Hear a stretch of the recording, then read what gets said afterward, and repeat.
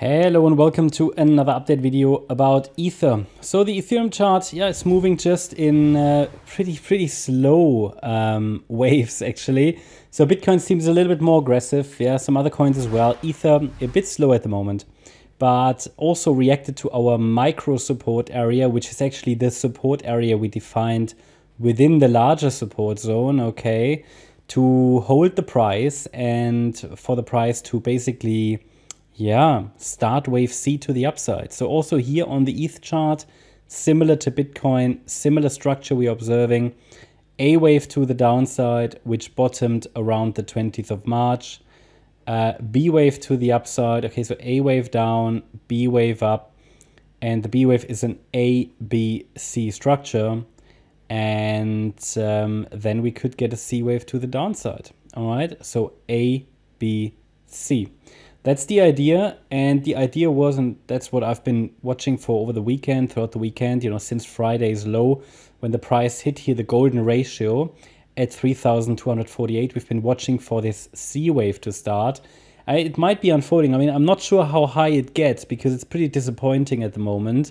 What I wanted to see is actually Ether be a little bit stronger than Bitcoin. So it can still do that, but I'm getting a bit concerned that, you know, it might not give us that high B wave. Bitcoin is basically doing what it's supposed to be doing in this correction. I mean, Ether to a degree, but it's just not strong enough because really ETH needs desperately that high B wave, okay? The thing is, if Bitcoin finishes its B wave rally, and I talked about that in the Bitcoin video, well, then Ether, you know, I don't know. You know, if Bitcoin then comes down, what's Ether going to do? Is it going to break below support? Maybe. I talked in my first video today about the alternative scenarios for Ether on the daily chart. I will do that tomorrow again, probably. Let's focus here on the 1 hour chart. I talked about the scenarios on the daily chart in my first video today. If you're new or if you're interested in those patterns, take a look at my first video today in which I covered the daily chart. But yeah, at the moment, the price is pushing higher, which is great, but we still have to overcome this descending trend line here that you can see actually on the chart. So we have 2 touch points already, maybe a third wave to go, okay? Third wave, the third wave here to go and to break through this descending trend line, basically. That would be ideal. This third wave should reach, and we can define that as well. And there we come to the next problem, actually. If I measure the length of the wave 1, go to the wave 2 low, then the third wave should reach minimally 3,528. As a first ideal target, actually 3,556. So that gives us a target for the third. And this is actually around the 50% fib level.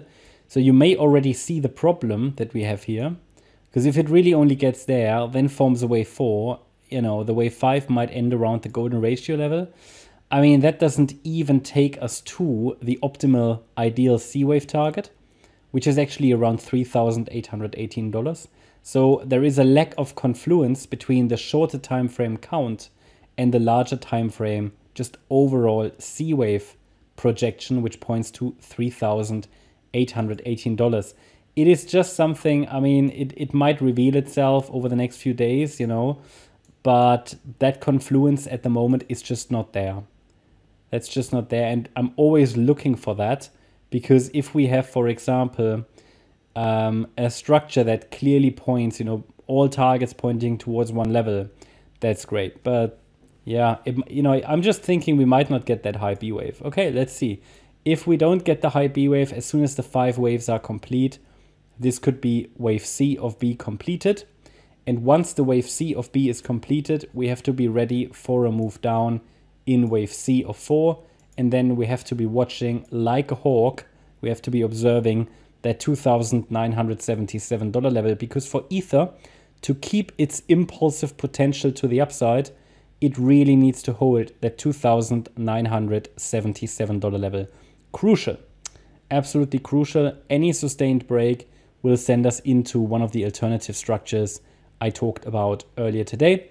That would be, for example, a large triangle, or maybe even a Yeah, I mean a large triangle or maybe even a diagonal pattern. Okay, so that wouldn't be bearish, but it just would make the structure, reading the structure, much more difficult going forward and also much less predictable. But for now, let's just focus on what we see. The idea is that we are in a corrective structure. The idea is that we also still will go lower, most likely at least, in this C wave of wave 4, even though we already came quite deep into our support zone. At the moment, I would say in the near term, it is quite probable that we are going to leave our orange zone to the upside in the short term to complete wave C of B. That's my update about Ether. Hope you liked the update. If you did, please hit the like button, leave a comment and subscribe. And if you really like the content, then please check out the channel membership. Also, make sure that you follow us on Instagram and Twitter for additional content. Thanks a lot for watching. Bye-bye.